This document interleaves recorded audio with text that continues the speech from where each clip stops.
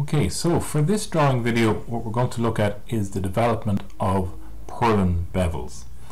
Okay, so from the drawing here you can see basically this would be the common rafter, okay, and this here is the purlin. So you've got the edge of the purlin and you have the side of the purlin. Okay, now the angle of inclination for this particular rafter is 30 degrees. The common rafter inclination by way of the pitch of the common rafter is 30 degrees.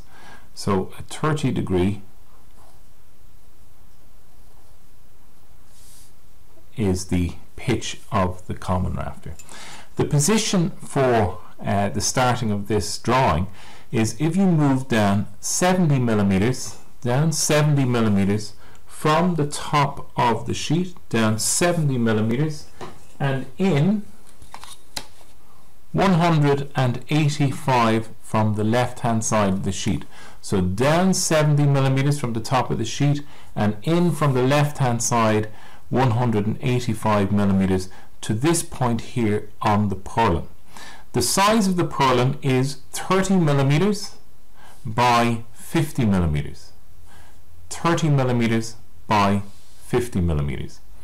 Now the size of the common rafter here by way of the depth of the common rafter here is 50 millimeters. So 50 millimeters. So roughly to a scale of 1:3. Okay, so your purlin down 70 from the top of the sheet and in from the left hand side of the sheet 185 millimeters to this point here.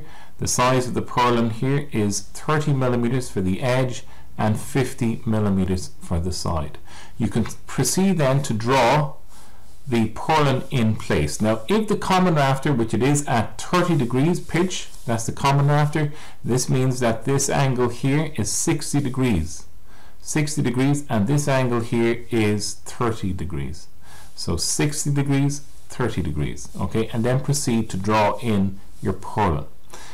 As I said, the common rafter is 50 millimeters above the purlin. So you simply draw the bottom of the common rafter here, move 50 millimeters, okay, across at 90 degrees from the edge here of the common rafter, and just do the top of the common rafter and break it anywhere at the top and bottom there, right? It's nothing in particular there by way of a measurement, just break it anywhere. Okay, now the position for the plan is if you move then down from the original point here on the purlin, which was down 70 and in 185, from this point here move down 145 millimeters to this point here on the hip. That's the center line of the hip. Okay, so down 145 millimeters from this point here on the purlin, down 145 millimeters to this point here on the hip. Draw your hip in at 45 degrees, 45 degree angle. Okay, now from this point here you're moving each side of that center line of the hip, move each side 7 millimeters and 7 millimeters. The hip on plan will be 14 millimeters in width here. Okay, 14 millimeters in width, so 7 millimeters each side of the center line of the hip, and then continue to proceed to draw in your hip rafter here on plan. You can break it anywhere each side. Now when you're drawing in your purlin on plan, okay, you're simply bringing your points from the section detail here of the purlin on elevation, bring each of those points down. So I'm going to do that in red just to show you how that's done. So each of those points is brought down.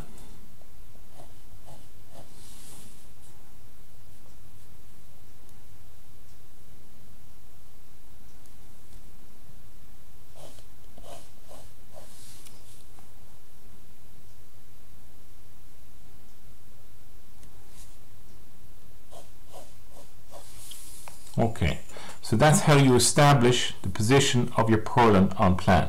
Now where these points hit the center line of the hip rafter, you simply bring them a return for the purlin at as a horizontal. So as a horizontal line, just bring the return, and again break it anywhere where it's convenient to do so.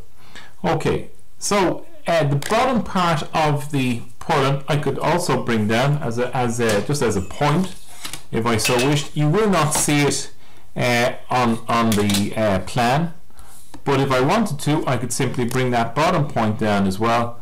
This bottom point here, I'm only going to do it in pencil here, just to show you that bottom point. Okay, now I'll actually just put the red line here.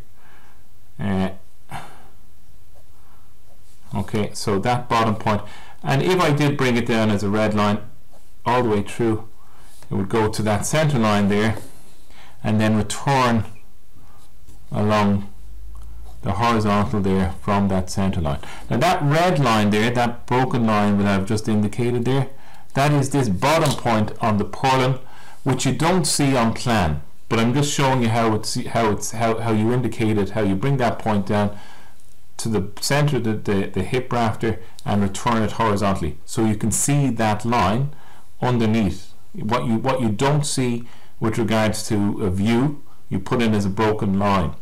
So anyway, the objective of this particular drawing exercise is to show you how to develop the particular purlin bevels. When you're looking down on plan and you see you've got a part elevation here and a part plan, but when you're looking down on plan, you do not see the true length of the edge or the true length of the side. So from this point here, again, I'll just reinforce that line here, thicker line. So that top point there, if I bring it down just to distinguish a little bit better here. Okay, so that line there, and then it's returned here. Okay, so what I'm seeing here on plan, the distance on the edge here is not a true length. The distance on the side here is not a true length. So in order to establish, well, you know, what these cuts are going to be, if I marked it exactly at 45 degrees, it wouldn't meet, when I pulled it in at that angle, it wouldn't meet the hip as it should, okay, by way of it cleanly hitting on the edge and cleanly hitting on the side. So what I have to do is I have to work out, well, what is actually from the plan here, what are how does the bevels here impact on the purlin for a real cut, So I simply do that by first of all taking this point here on elevation. So this point here, I draw a horizontal through it. Okay, now what I'm going to do is I'm going to pull up my edge onto the horizontal and my side up onto the horizontal, using this top point here as a swivel point. Now first of all, I'm just going to draw through that point as a red line. Okay, here. Okay, so this is going to be my swivel point, and I'm going to mark in particular points that are being indexed. So I'm going to use blue here. So I'm going to use say points A here, A, B, and C. I'm not going to mark the bottom because I don't need to do that. Okay, so just A, B, and C. So I'm going to get my compass now, and I'm going to pull those points around onto the horizontal. So point A and B, that's the length of the edge.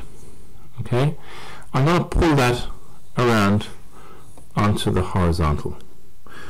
Points A and C, I'm going to pull that around onto the horizontal.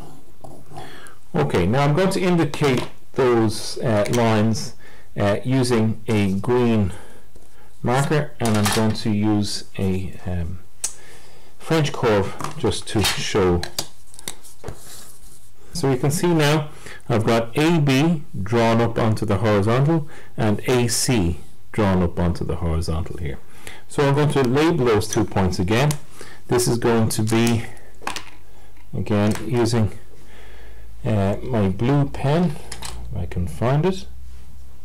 Let's So this is going to be B1 and this is going to be C1. Okay, now what I'm going to do is I'm going to bring those points down onto plan. So I'm going to distinguish from the other red lines that I drew in just to draw the plan in. I'm going to distinguish them again. I'm going to use the green pen to bring the developed points down. So point B1 I bring down vertically.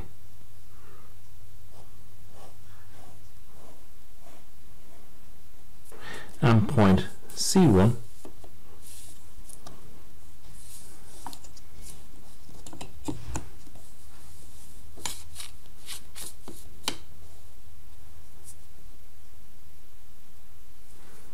I also bring down vertically.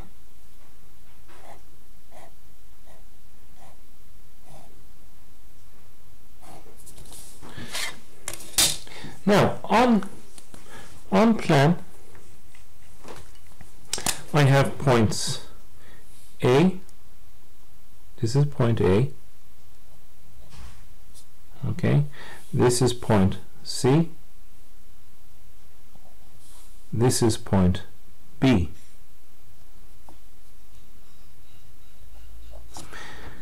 Now what I have to do is I have to bring those points out to their correlating points. So point C, as I brought it up onto the horizontal here, and point A, AB, I brought it up onto the horizontal, so I've got C1 and B1. So I'm going to bring point C on plan out to meet that. So point C, again, I'm going to use green here. That point, where it hits, where this line C hits the side of the hip, I bring out to C1 here. And likewise with B, where B hits the side of the hip on plan, I bring out to establish this point here. So now I have 2 points. I have this point here, so I'll label that C2, and this point here B2. Okay, now what I've simply done is, again, just to recap, I've pulled AC on the elevation, which is the side of the purlin. I've pulled it around onto the horizontal. I've pulled the edge of the purlin, AB, around onto the horizontal, always using point A as a swivel point, okay, here. And then I've simply brought those points down onto the plan. I've brought point C, so where line C there, point C hits the side of the hip, I brought it out to C1 to establish C2 here. Where B hits the side of the hip, I bring point B across on plan down from where B1 is to establish point B2. Now, when I'm drawing the bevels in, okay, I simply connect, first of all, from point C2 now to point A. A is still the swivel point. And from point B2 to point A. Now I'm going to use a different color pen for this. So from point C2 there to point A. Actually a black pen, like that. Point B2 to point A.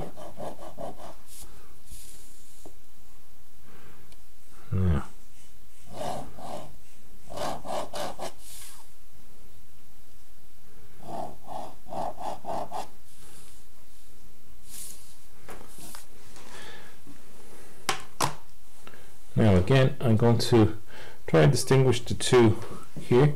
This now is a development of the side, so it's the side here pulled up where the points here on the side on plan hit the side. I've brought point C out to meet it to get point C2 here. So this here then is a development of the side. So I pull the side up, and that there is the side cut.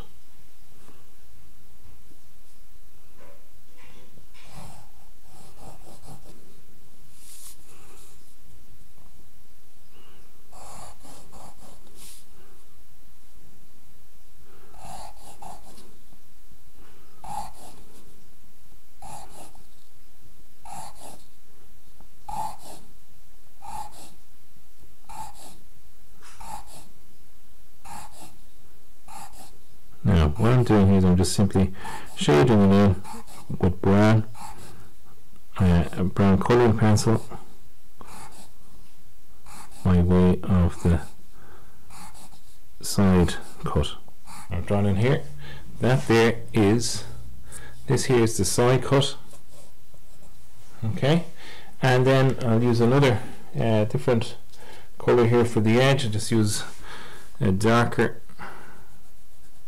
colour for the edge.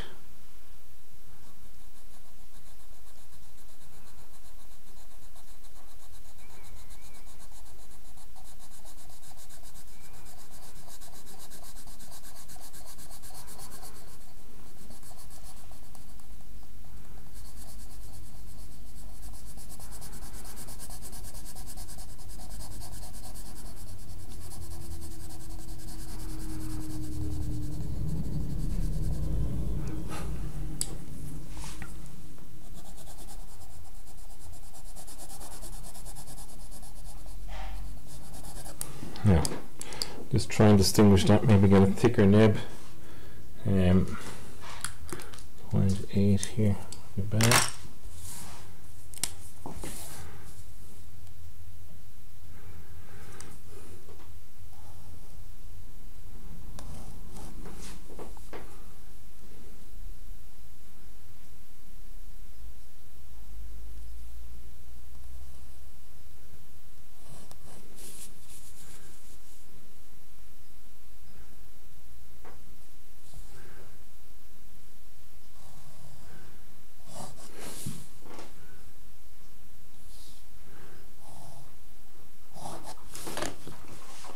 Okay, so what we have here now, we have the edge bevel,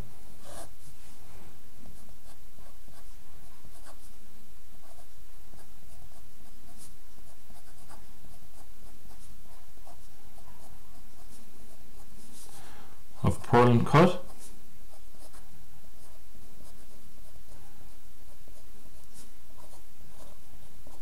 and we have here the side bevel.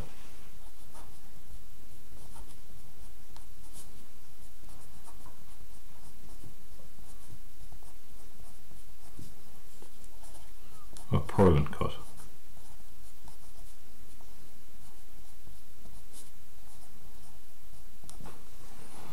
Okay, I hope you found that demonstration useful. Thank you.